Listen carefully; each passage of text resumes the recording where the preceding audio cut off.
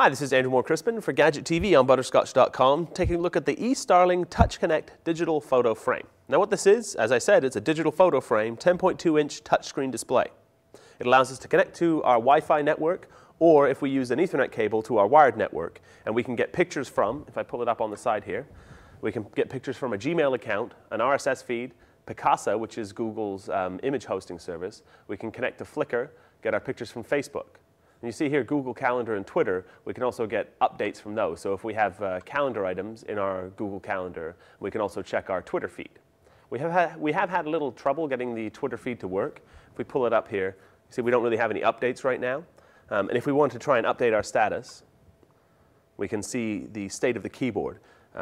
So connecting via Wi-Fi, I did mention that it is 802.11n, which means you can connect to basically 802.11n, B network, a G network. It doesn't really matter. But we've had some difficulty in that we can't connect to any network with, for example, a percentage sign or a tilde or any kind of characters that you wouldn't encounter on kind of a regular basis. So we can see here 1, 2, 3 through 0. We also have the standard QWERTY layout here. And if we go to the second state of the keyboard, we get a few symbols, 10 of them, and then uppercase keys. But we don't have, like I said, a percentage sign. I'm not seeing a tilde. I don't even see a colon in here. There's all kinds of characters that aren't associated here. So for example, trying to connect to a Wi-Fi network that is reasonably secure, you might have a little bit of a hard time. We can close out of our Twitter feed here. So now we can see some photos coming up from my Facebook. And we can choose to, well, that's root beer, I assure you. We can choose to either, we can change the effects. So let's have a look here.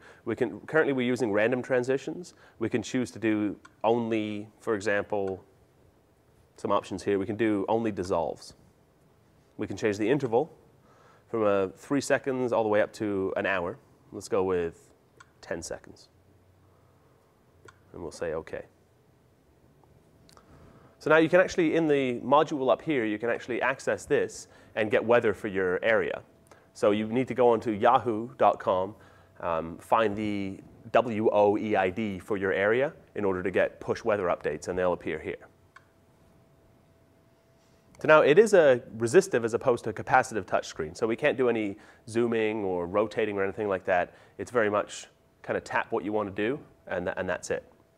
And it runs on top of Windows CE, which it can be a little kind of finicky at times. You might find that you're waiting for the device to start responding. But once you get it all set up probably takes about an hour if you want to associate your Gmail account, your Flickr, your Facebook, and all that kind of stuff. It'll take about an hour to set up, but once you have it all set up, you're good to go, and your pictures will start streaming into the device.